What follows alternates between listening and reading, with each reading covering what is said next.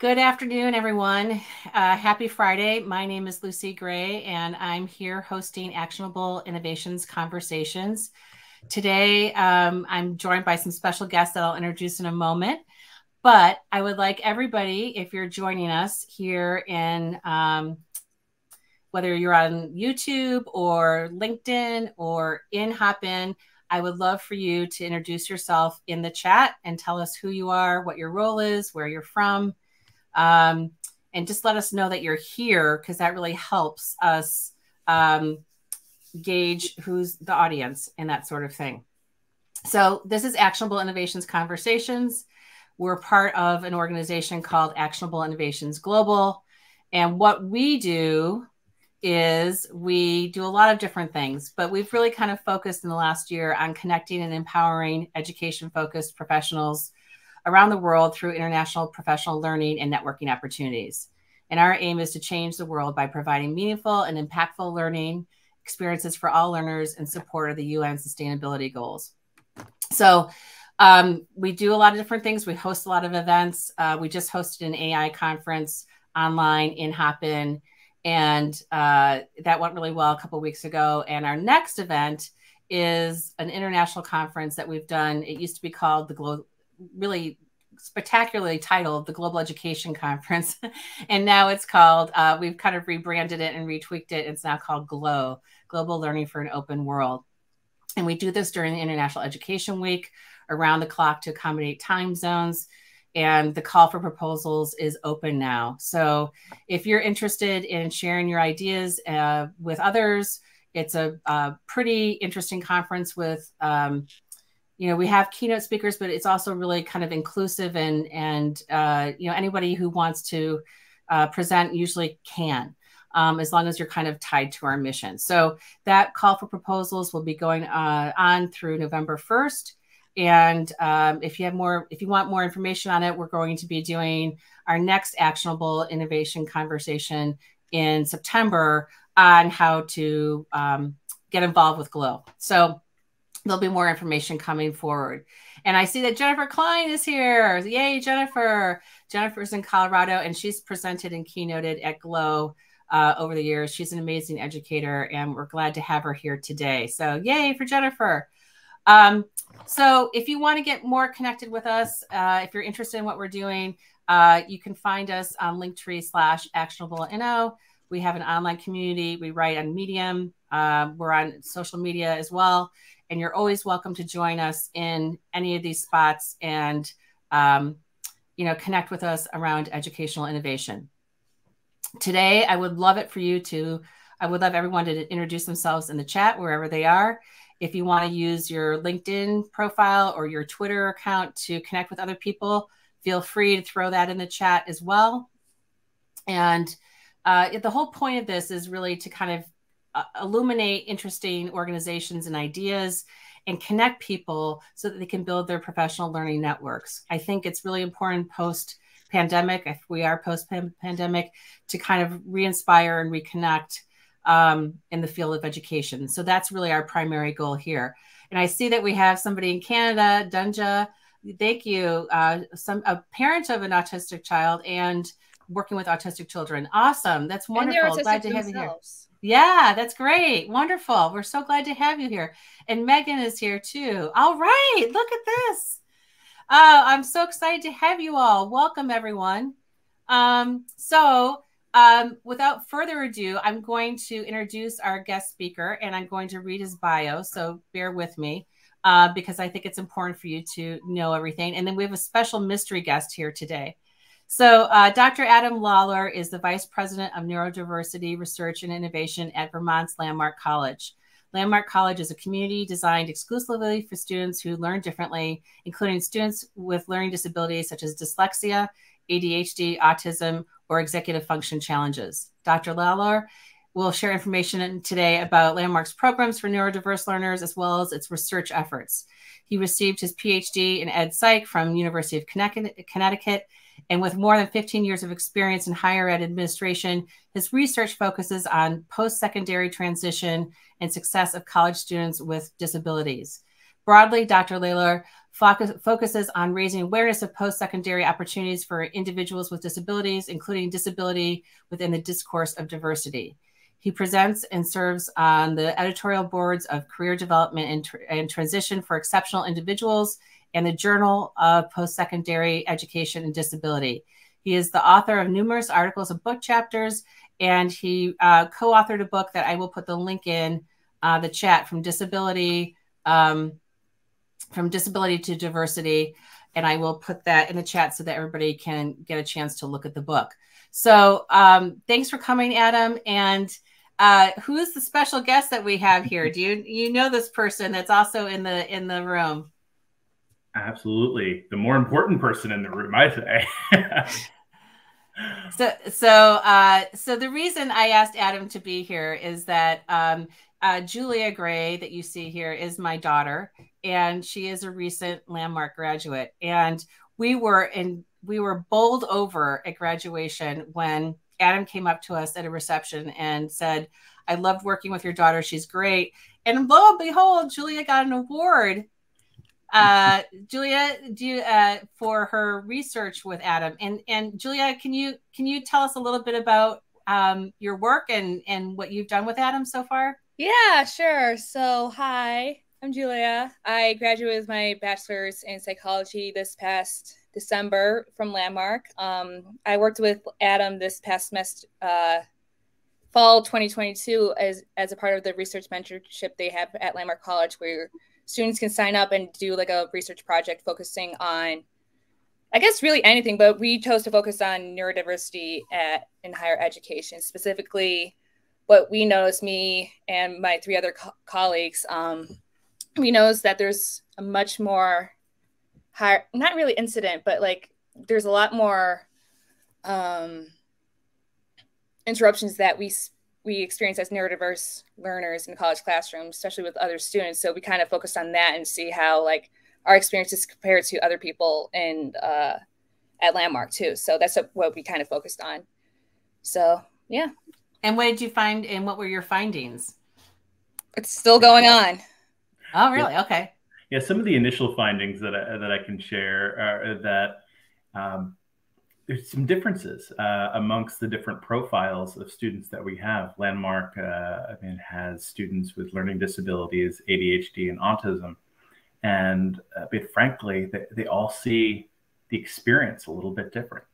But one of the really interesting findings that we have going on, that's emerging, is that many of our students are aware that they can be distracting to other students in the class. They're just not aware of what they can do about it. Oh, interesting. So, we sort of compiled some ideas of things that students could do in order to address what they know is happening. So it's exciting because, like Julia, she's bringing a level of expertise not only in research, but with her experience. She can see things that are going on from her perspective, which is one that can be shared by others. I see it from my own perspective, and together we can bring all those our perspectives together to try to figure out a way to make the learning environment better for all. So I'm going to take this away so we can actually see each other a little bit more, and let's dig into this a little bit more. Julia, tell us a little bit about how you ended up at Landmark and what the experience was like as a student. So I graduated high school in 2017, and I initially, when I was applying for colleges, I think my therapist and several other people recommended Landmark.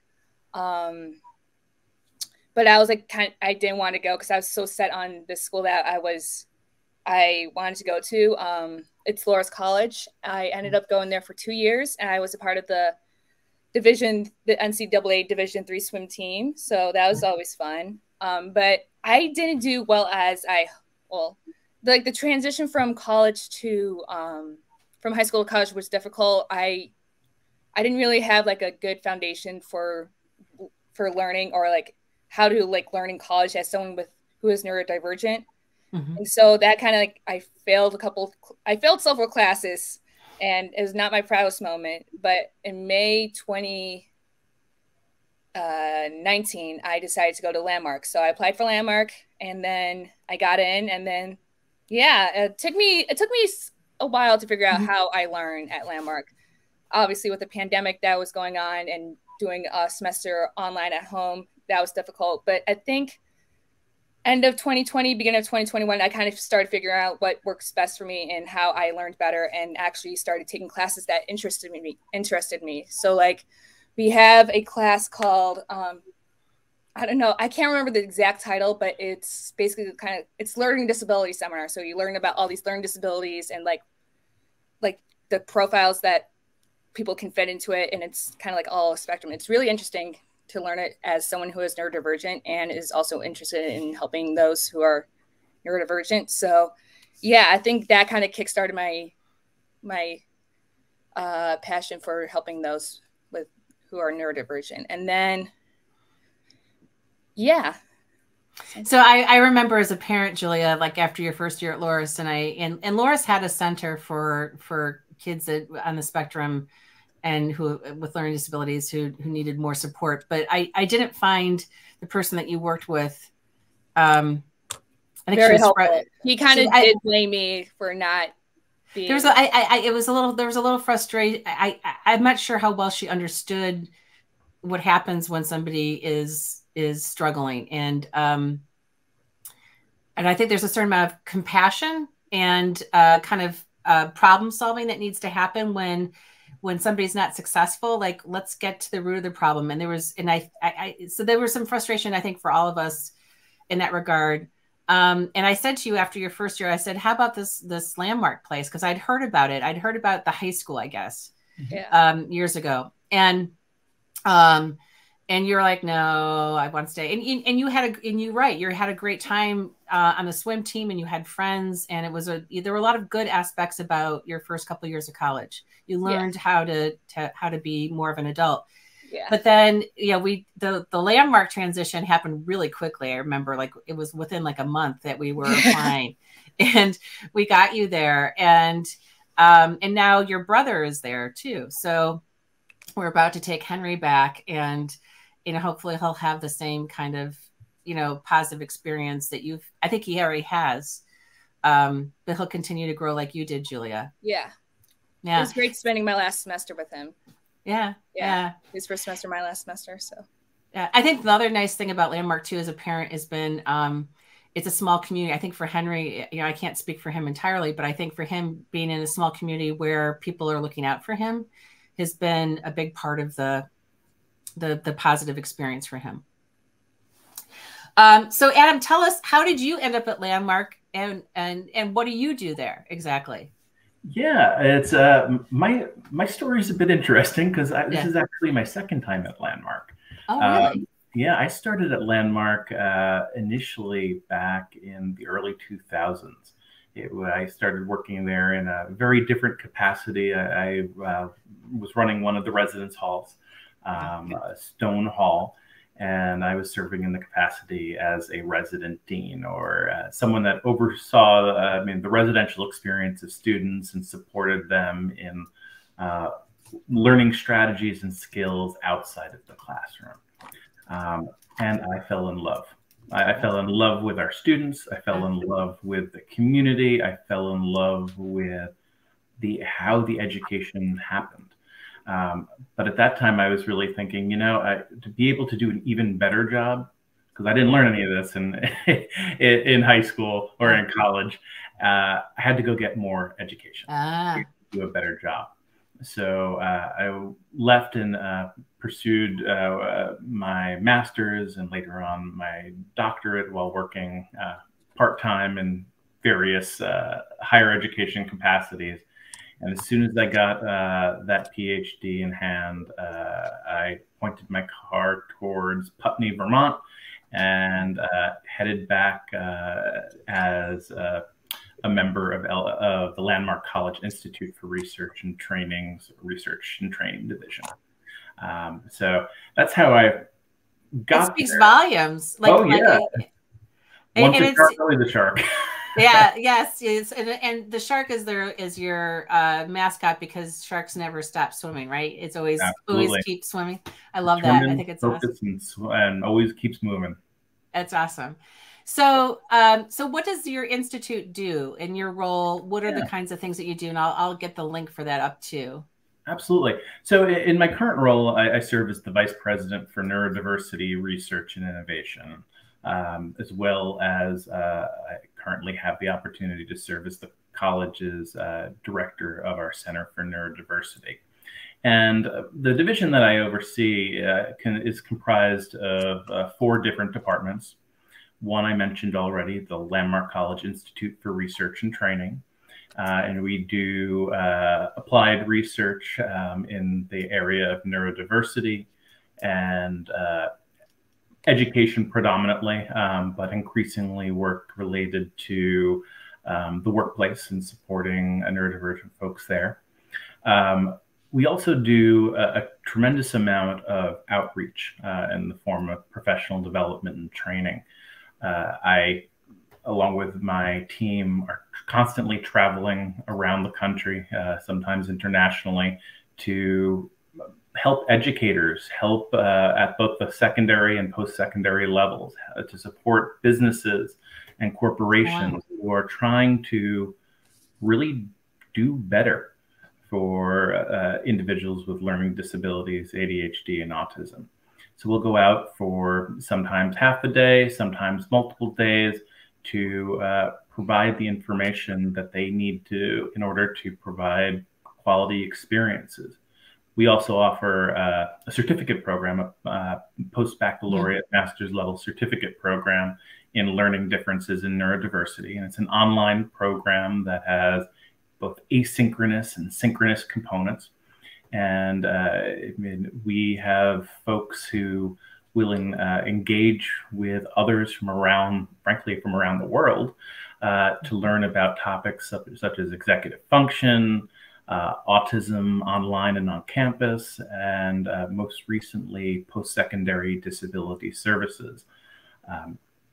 So we do those types of things. We also do a variety of events each year. Our Summer Institute for Educators is held every June. It's on campus in beautiful Putney, Vermont. So folks, everyone always hears about the winter and the fall in Vermont, but the summer is nice too. Just don't come during the season. So we have that event that's geared towards educators. And then we have our Workplace Neurodiversity Summit, which is held online in February, which is geared towards workplace related issues. Oh, I didn't know about that. That's news to me. Okay. That's a new one. Okay. So you're busy. I mean, it seems like, and especially you hear more and more about neurodiversity in the workplace, and people are embracing it more as they incorporate DEI into their businesses and places of institutions of learning. What you mentioned earlier before we were on air, that you've been writing a lot about this sort of thing, about what people need to do in order to support neurodiverse learners. Do you want to point us to anything about that topic at all? Yeah, it's there's increasingly we're looking at this idea of workplace and how we can support neurodivergent employees. And Landmark does a great job of post-secondary education, but we realize that they're not. We hope our students are not here forever. We hope they go on to new and bigger things in their lives and have satisfying lives outside of the campus borders. But we recognize that, frankly, a lot of employers are not prepared to bring on students like ours and neurodivergent students more broadly, and really make the environments successful for them. They need to make some changes, and it's not just providing accommodations. They really need to change the culture and how they do things, how they think about employment, because unfortunately we know that neurodivergent people tend to be more likely to be unemployed or underemployed. And they have tremendous talents that they can bring, skills that constantly blow my mind every and every day that frankly they're missing out on. I have some colleagues that I've worked with over the years from Microsoft and EY and JP Morgan that have constantly referred to neurodiversity in the workplace initiatives as really a business imperative. If we do not bring this population of people into the workplaces more and more, we're going to lose out as not only as a business entity, but as a society. So we're doing a lot more work in that area. And I've been partnering with one of my colleagues, Kelly O'Ryan, the former Dean of Students at Landmark College, who is now principal at one of our local high schools. And we've been working in the area of developing supervision models for supervisors in industry and education to really serve and best support neurodivergent people in the workplace. It's a model that we developed is based on two primary mindsets or philosophies, frameworks, whatever you want to call them, being universal design for instruction and learning, and a supervision style called synergistic supervision, which really talks about the supervisory experience being co-created by supervisor and supervisee in order to maximize outcomes beyond what they could individually achieve. So that's the new framework that we're talking about more frequently and bringing out to various conferences and publishing in various books. So Julia, speaking of supervision, I know you have to go to work soon. Is there, you're working for a large grocery chain that shall remain anonymous, I guess, for purposes of broadcasting. How do you feel that they do you see anything in the workplace where you are in terms of being aware of neurodiversity and accommodating neurodiversity? Not amongst my coworkers really, but I do often encounter people who, like customers who are neurodivergent, and that kind of like brings me like a connecting point. We're supposed to connect with our customers and kind of like talk with them and thing, and just kind of, and like with my experience as someone who's neurodivergent, I kind of notice things that they enjoy. So if someone's wearing like a dinosaur hat and they have like a chew toy, not chew toy, but like one of those chew necklaces on their neck, I like to talk about dinosaurs with them. So kind of like that kind of helps me with that.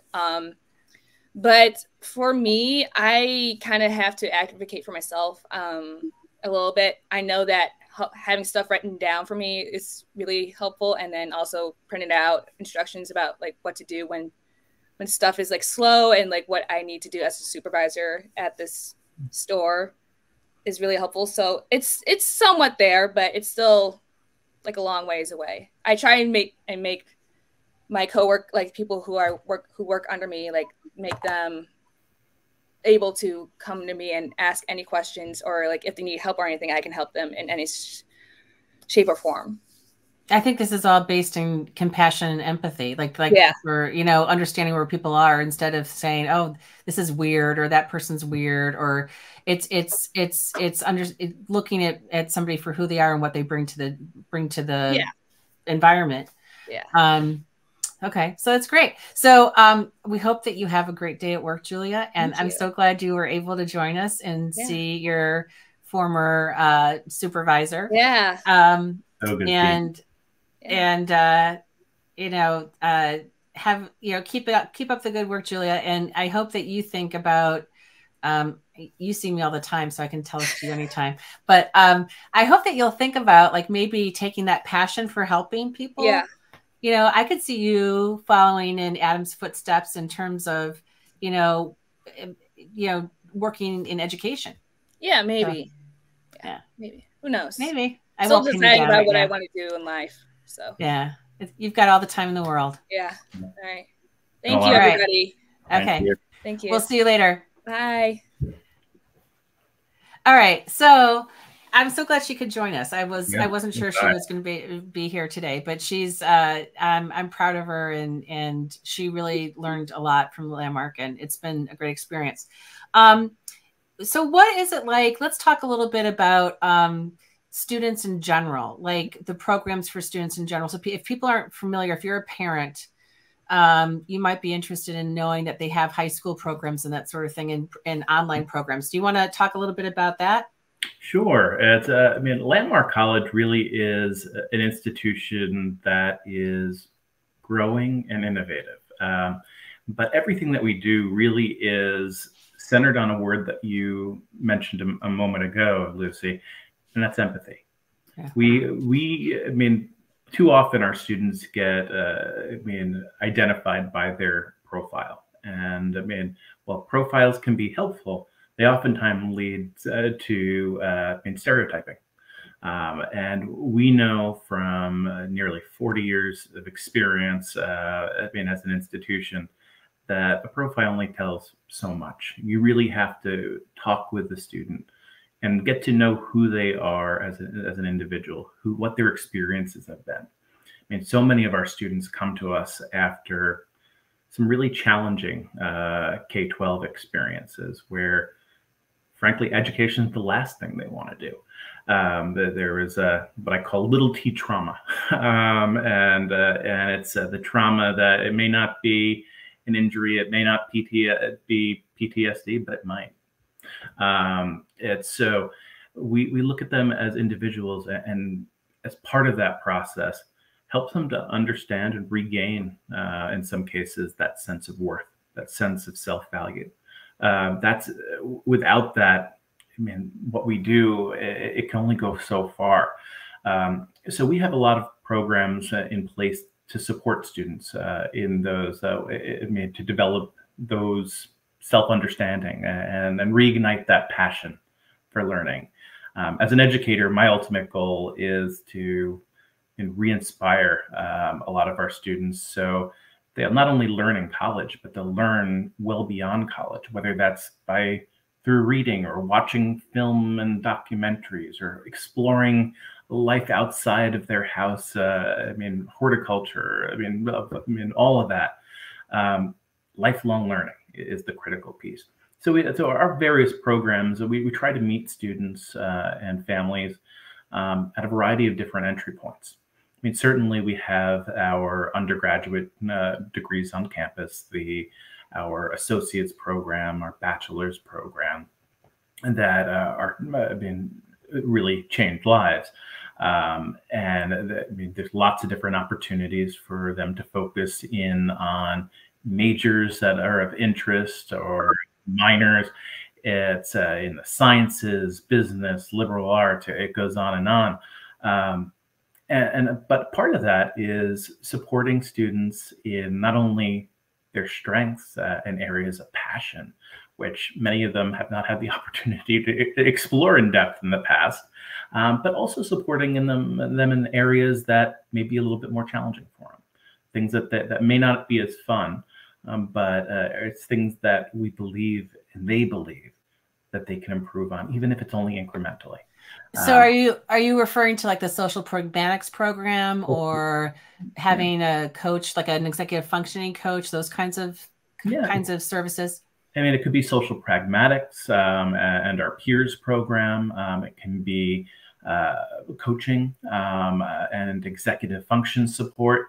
It could be writing and study skills that, it's they learned them, but they learned them in a way that was forceful. That weren't given, they're expected to learn this and implement it, rather than looking at them as individuals who, some things will work for you, some things won't. Let's try to fill up your backpack with things so you have options. So UDL comes into this. So my impression is that every faculty member has been trained in UDL and is aware of it, and has designed their curriculum around it. Yeah, the thing, I like to think in some ways we've moved beyond UDL. Okay. And it's not just a list of steps or that checklist that sometimes it becomes, but it's really a mindset. it's really thinking about, how do we make things more accessible, equitable, and inclusive? How do we do that in the classroom? How do we do that in our clubs and activities and programs that we offer? How do we do that in college admission? And really thinking broadly about, what does an accessible world look like? And we know from years and years of doing it that it looks slightly different depending on the person. Universal design is a bit of a misnomer in that, you're never going to be able to meet the needs of absolutely everyone, but you can try. And by doing that, it allows you to really hit what I consider the flip side of that coin. Universal design, you make things as accessible as possible from the start, but there'll always be a need to individualize. And what universal design does is it gives you that capacity, because most folks' needs are being met, but it allows you that time to work one-on-one and individualize for students who are not being met by universal design. So we've sort of moved in that direction over the years, where everyone on campus understands universal design. We've all heard the steps, and we know the checkbox, the charts, and But we've tried to ingrain it more into, so that we're not necessarily going step by step, but it's something that we just do naturally. It's not always thoughtful to be perfect. Well, it reminds me a little bit of, like, in the ed tech world, we've used the SAMR model, and to talk about different levels of sophistication using technology, and that gets to be very step-like. And the fact of the matter is that you're going up and down the SAMR ladder. Sometimes you're going to be doing really basic things. Other times you're going to be hopefully doing more sophisticated, integrated projects. So it's not one thing is better than the other. It's applying the appropriate technologies at the appropriate time in interesting ways. And so it kind of reminds me of that. But I think sometimes educators, when they're new to something, they need that basis, but then hopefully they become so fluent in it, it just becomes inherent in what they do.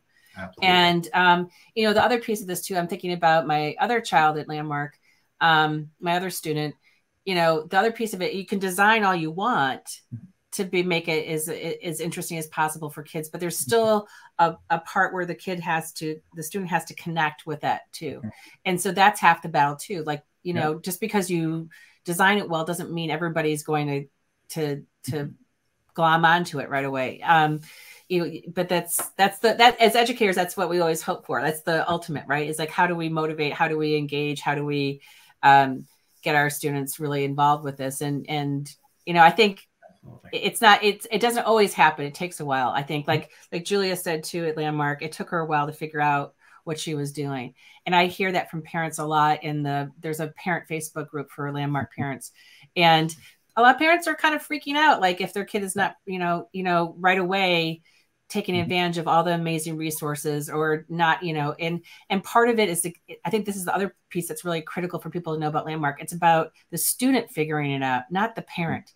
And we could talk about this for a long time. And I've learned the hard way of stepping back from my students, and there's sometimes where I have to micromanage a little bit. But I think when you're the parent of a neurodiverse learner, for years, you've been ingrained in advocating for that kid. And then you can't let go sometimes. And so that's another interesting journey, I think, for families at Landmark, is kind of getting accustomed to letting their kid figure it out. Absolutely. It's I have the privilege of being both neurodivergent myself and raising two neurodivergent children. And parents have a hard job. There's a lot that has to be understood and fought for when your children, especially when they're younger, to get them the basic services that they're entitled to. And when you're an educator and you know what the possibilities are. So I probably was more of a tiger mom, for Julia's first 14, 15 years. And then I've learned to kind of back off. And it's if I could give advice to people with younger children, it would be like, try to hold back a little bit. Yeah. And I mean, one of the things that we've been finding in our research, and I mean, I've had the privilege, as you all know, of working with Julia, but I also have worked with a number of other students. And one of our students who I've been working with, along with Mark Thurman, our director of our Diversity, Equity, and Inclusion program, has really been focused on that transition. And one of the interesting findings was about trust, and how so many of our students and neurodivergent students come into higher education with, having questions about who they can trust, who will not share their information, who will not discriminate against them, who will, when they offer support and they offer to help, what are their motives behind that? Is it to actually support, or is it to help them, themselves as an educator? It's so there are some trust issues that have to really be figured out and explored in those early transition experiences before some of our students will even consider accepting the support that's being offered to them. Yeah, in our experience, I found that the kind of support, maybe because it was IEP driven, it got to be about compliance. Oh, yeah. And in younger grades in high school particularly. And for example, our kids went to a great high school and had great people who wanted to work with them and support them as much as possible. But there's structures in place that have to be adhered to. And for example, one was there's like a study skills class in high school that my kids could take, and but it didn't teach any study skills. There was no curriculum for it. It was basically like a study hall with a teacher that was there to give individual help. Mm-hmm. But one of the things I found, and Julia I should have asked her about this a little bit, because I know this is something that's of interest to her. Sometimes with neurodivergent children, or maybe other kids too, learning how to advocate for yourself and how to ask for that help is like a huge thing. Mm-hmm. And I noticed that, Julia had a friend at Walcott that I mentioned earlier. And, at Walcott, they taught those skills explicitly to the kids. So the kids were really confident in advocating for themselves and asking for help. I wish, regular other public schools would do the same, because I think that's the biggest gift you can give a neurodiverse kid, is the ability to be able to say to people, this is what I need. Yeah. How does that work at Landmark? How do you help students become more confident in that, out of curiosity? Yeah, we engage in a lot of different ways. It's because it's not a one and done. It really is a process of developing and honing and refining, and then transferring what you've learned to different situations. So we do use an explicit approach. As part of the many ways we do it, we have our foundational course is called Perspectives in Learning. And Perspectives in Learning is a course that we offer online as well as we do on campus. We offer it as part of our dual enrollment program for high school students, and we also offer it as part of our College Start online program, which supports students in going towards an associate's degree. But in this course, it really is about exploring neurodiversity and learning disabilities and how they relate to yourself. For so many of us, and I include myself in this, we didn't learn about this stuff in K-12. We didn't. Many of us did not have the opportunity to actually look at our IEP or our 504 and really ask questions. Have any input on it, right? Exactly. It's a very adult-centered document. Yeah. It's essentially what I thought it was as a kid was, okay, it just said you're disabled. That was it. But if you actually get into it, it's not just about areas of challenge.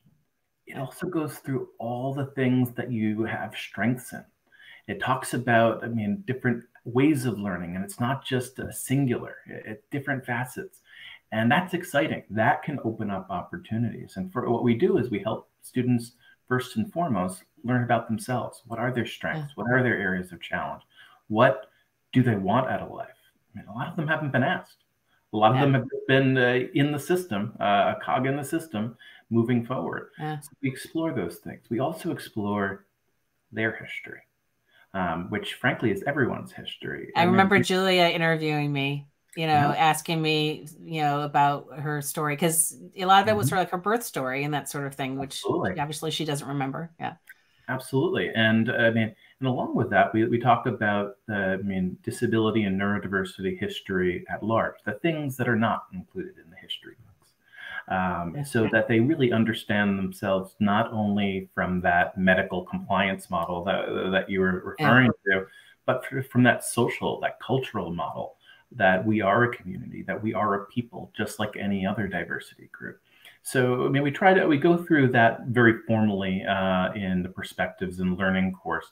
And as part of that course, what all our students do is they identify the strategies and the tools that work for them.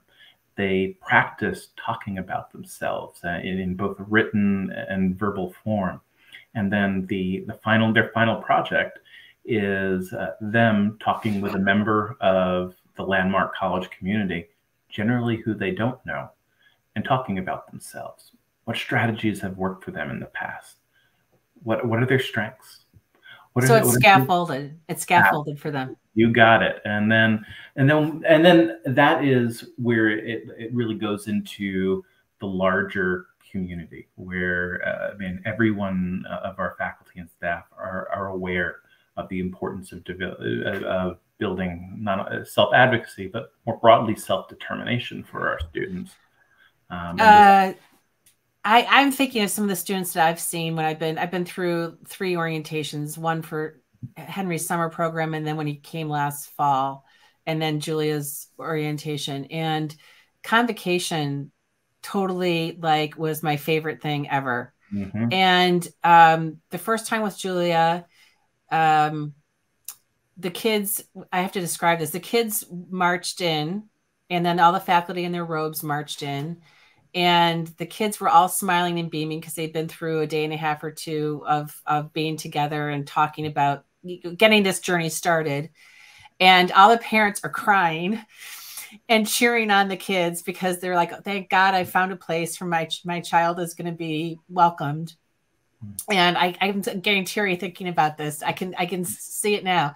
And John Elder Robeson, who's a fellow with the college. Yeah, he's a visiting scholar and Center for Neurodiversity fellow. Okay.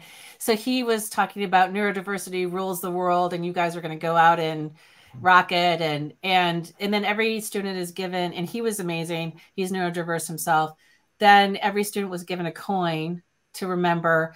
And if anybody's listening, if you ever go and listen to the president of the college, he's hilarious and he connects with the kids really well.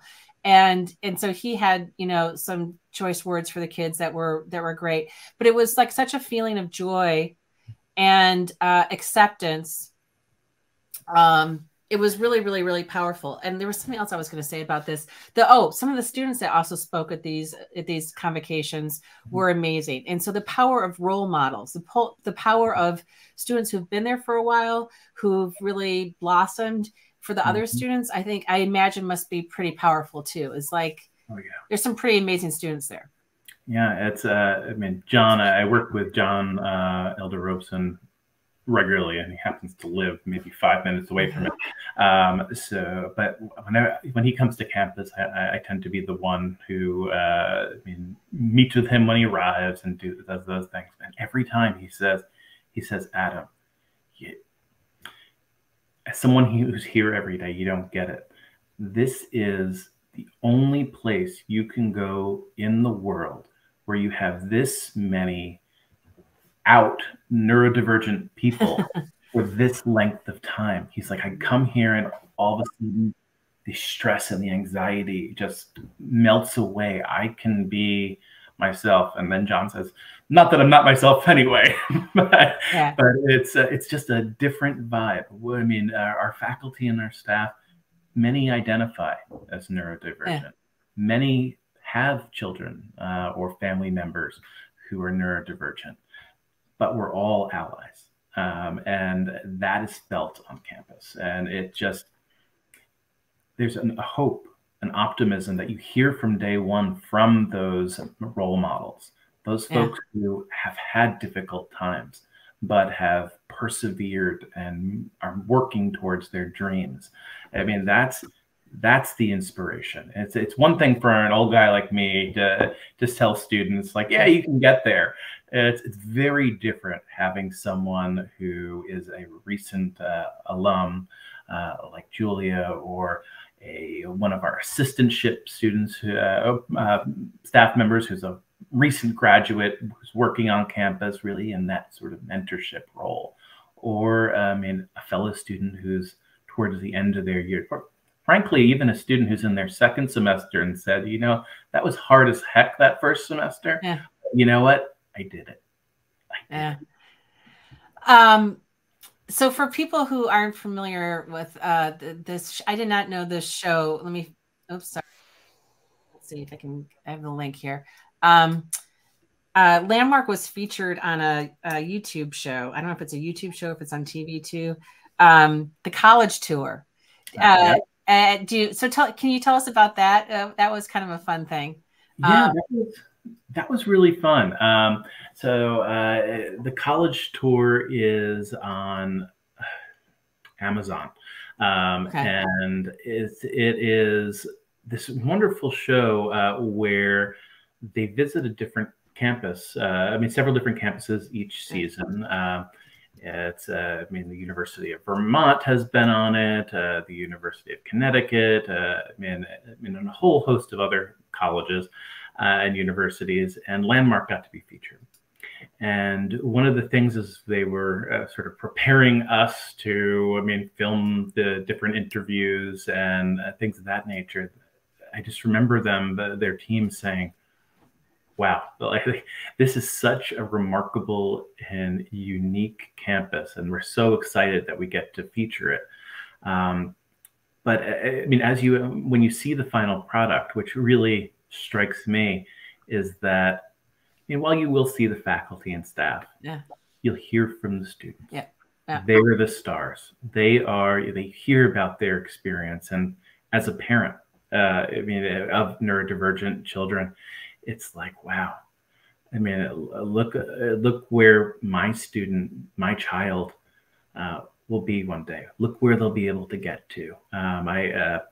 There was one student on it that I always tell them that, you're my inspiration. You're what I hope one day that my child will achieve. And I believe it. I've seen you do it, and I believe he can get there too. I'm inspired by our students, and the college tour episode on Landmark College is, one that it inspires me as an educator. And inspires everybody should check it out. It's great. Oh, yeah. We've got a couple comments from people in questions, and one of them is from, I'm going to put this up here, from Matt. You mentioned working with employers to prepare them for neurodivergent employees. Do Landmark students have internship programs, and how does preparation differ for internships versus jobs versus careers? That's a really good question, Matt. That's an excellent question. We try to do it from every facet we possibly can. We do offer, certainly a lot of my role is working with employers directly and helping them to build programs at their workplace and train their folks. But my colleague, Jan Copeland, our director of career connections, her team and we partner a lot. We do a lot of work together on that Workplace Neurodiversity Summit. We're working in collaboration, but part of my work is to really collaborate with Jan on trying to develop more and more opportunities for internships at different organizations. we have a very much a scaffolded approach to career preparation and career development. We have programs called the Employment Readiness Experience, where there's direct instruction and explicit instruction that our students will get, and then they'll work for a couple of weeks, usually during our January break in an office. And that's usually for our students who may not have had prior employment experiences, may never have volunteered because most of their K-12 education was focused on simply getting through the academic portion. Yeah. So we're helping them to develop skills, like the core foundational workplace skills in the employment readiness experience. We then go on to do various on-campus internships. That's what Julia did. Yep. This coming semester, I have 7 different internship students that I'm working with. Oh, wow. So on top of everything else. Oh, yeah. In my spare time. Yeah. But it's something that I wouldn't give up if you paid me. I see this as the opportunity to really help students take that next step in their own journey. And then we work with students to pursue external internships, whether they're external local internships, or whether they're, we're in Vermont, whether they're in California or Rhode Island, what have you. We have a nice network of employers that we have MOUs with that we know are prepared to receive neurodivergent folks. So I noticed that there's a new program for virtual internships too. I just put the link in the chat. There was somebody posted to the parent group too as well. And it sounds like Matt, whoops, I'm going to the wrong tab here. Hang on a second here. Okay, there we go. Sorry, I'm clicking on 5 million tabs and they're starting to play. It sounds like Matt is from an internship group too. So Matt, tell us a little bit more in the chat about what your network does, and maybe you guys can connect as well. Absolutely. I can certainly put you in touch with Jan in particular, who does a lot of the individual work with connecting students with individual employers. That's great. Okay. And then we've got another one from Jen Klein. She's written a book called The Landscape of Model Learning, and she and her partner interviewed Kristen Pelletier from the International School of Brussels. They have a whole self-advocacy curriculum, and she made a point of saying that every child is in a different place and that age does not determine how ready they are to advocate for themselves. So Jen was mentioning that she agrees with you. It's not a simple step-by-step that everyone will move through in the same way. Great point, Jen. Excellent point. Absolutely not. It's we have, even with my own children, I start giving opportunities for them to self-advocate early on. And looking at my 2 boys, it took one a lot longer than the other to even be willing to say a preference. So it's one of those things you could get it in adolescence. You could get it, later in life, or sometimes, unfortunately, not everybody does get it.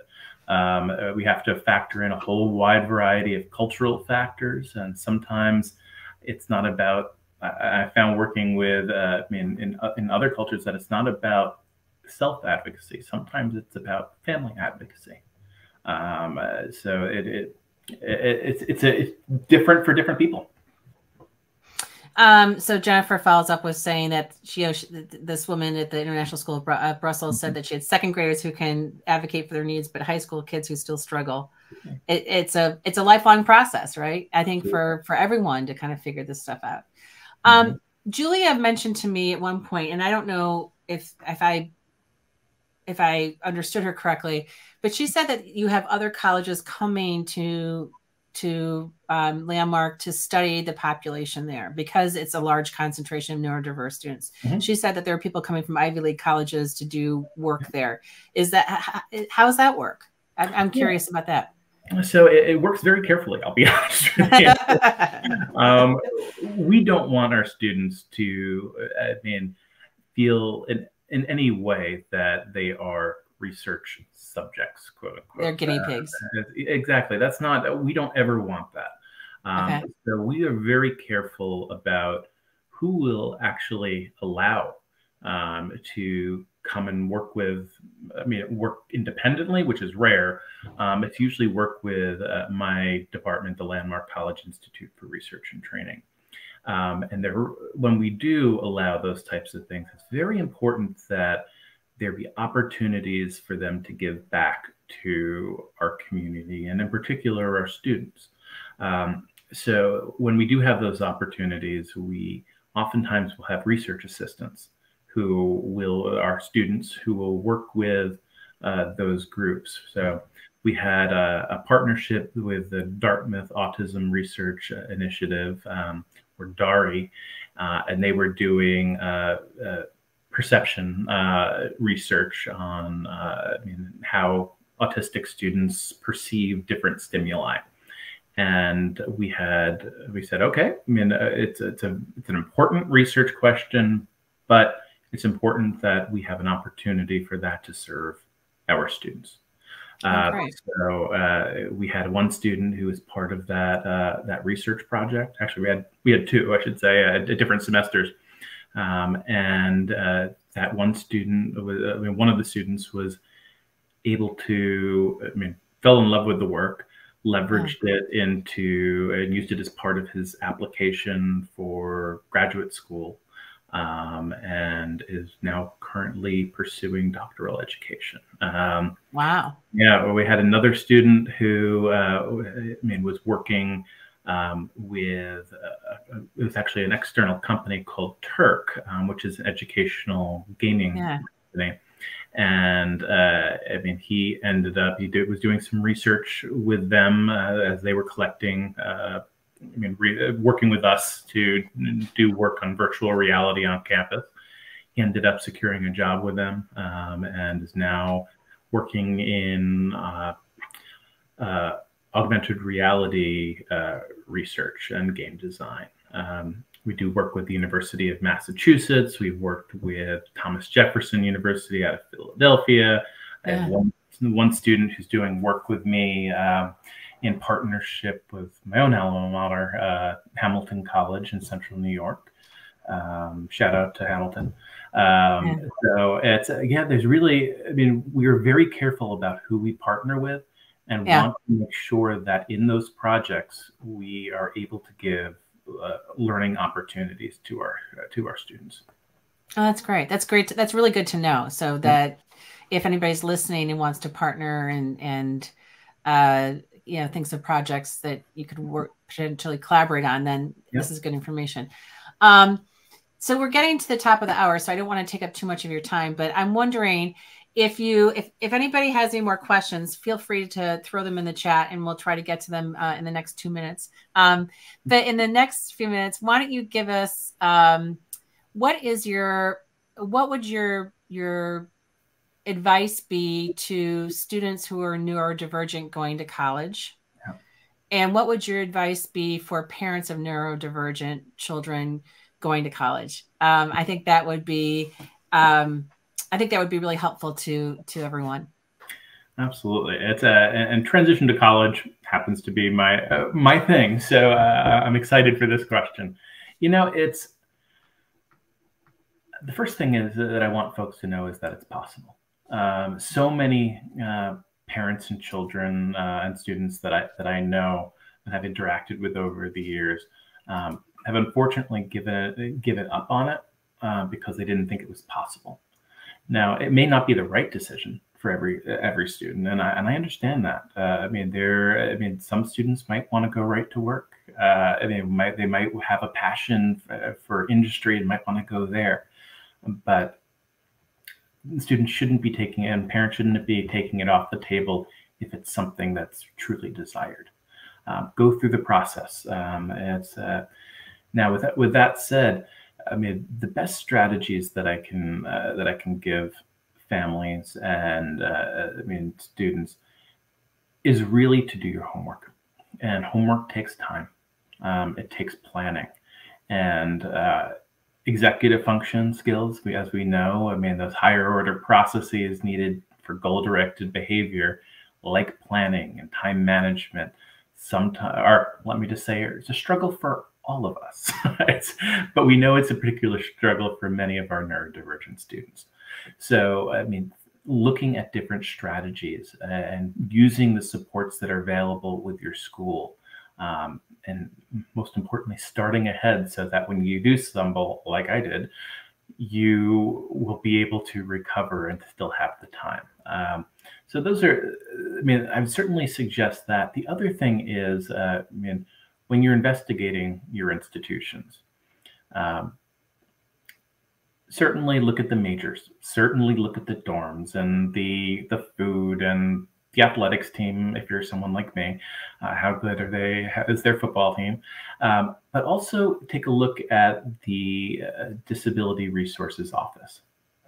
Look at things like the academic support services. What do they offer? Because they vary from institution to institution.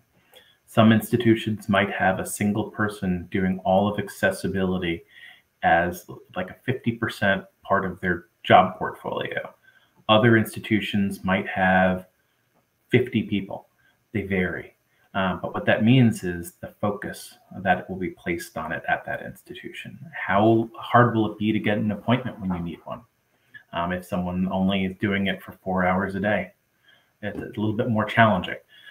So look at the resources, look what's available. And even if your child doesn't choose to identify as a person with a disability at their institution, certainly make sure that there are those other support services like coaching or counseling or tutoring, because in some of the research that I've done with some of my colleagues, we found that that's a pretty good predictor of college success for neurodivergent students as well.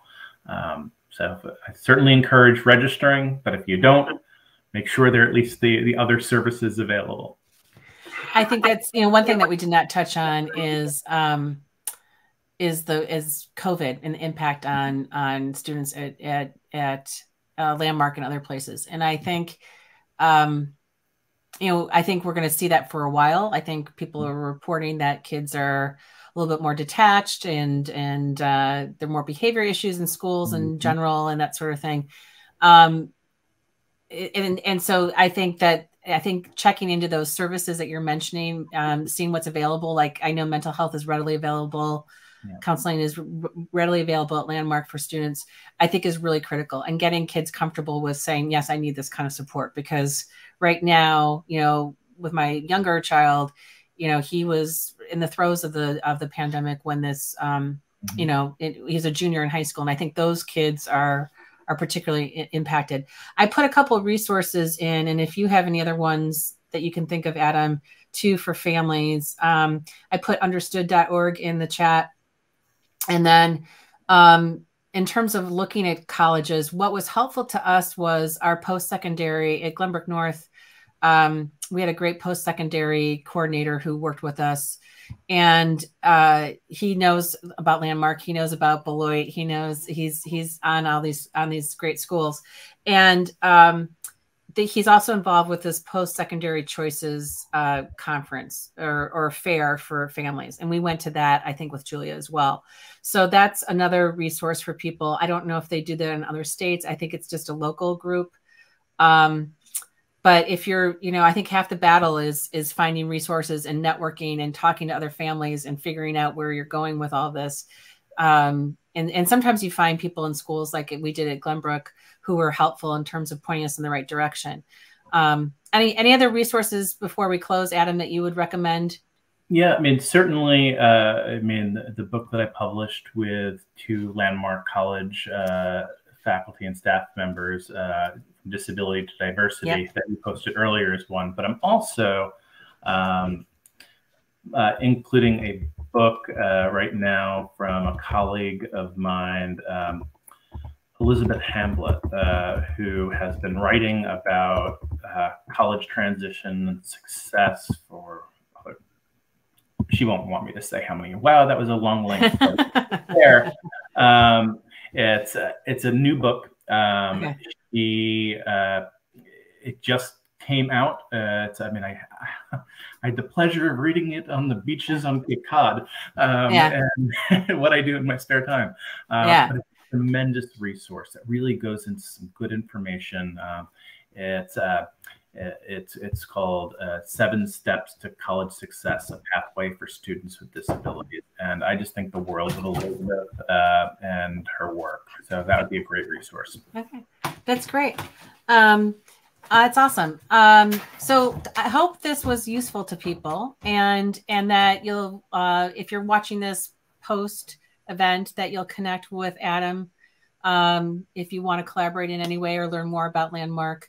It is a really, truly a special place. And we're, as a family, we're really grateful for the college. And we're particularly grateful to you and how you supported Julia. So thank you. Thank you, Lizzie. My pleasure. And then let me just pull up a couple things. Here's Adam's name, and we can throw his, if he wants to, he can throw his email in the chat. I don't want to give that away. But thank you, Adam, for being here. We really, really, really appreciate it. Our next thing, just to remind you, this is not our next thing, but we have a big thing coming in November, which is a Global Learning for an Open World. It's a virtual conference here in Hop In. We're taking proposals for it. It is, historically, we've done this for 10, 11 years now in various forms, and it's really a great community if you're interested in globally connected teaching and learning. And innovation too. We've kind of broadened our mission a little bit. So that's coming up, and we would love to have people involved with that. And then you can follow us at linktree/actionableno. That's where you can find links to our various social media channels and so on and so forth. And I think that's it for now. But I just want to make sure that everybody had that information. And to get to the recording, I will send out an email. It's up it'll be up on YouTube immediately, but you can also come back if you registered in Hopin. You can come back in once I publish it, and there'll be a button that says replay, and you can click on that and watch the whole thing as well. So thanks for coming. We appreciate everything that you've done, Adam, and everyone who's here. Thank you for being here, and we'll see you September 6th at our next one. Thanks for coming. I'm going to end the broadcast right now, but Adam, you can stick around.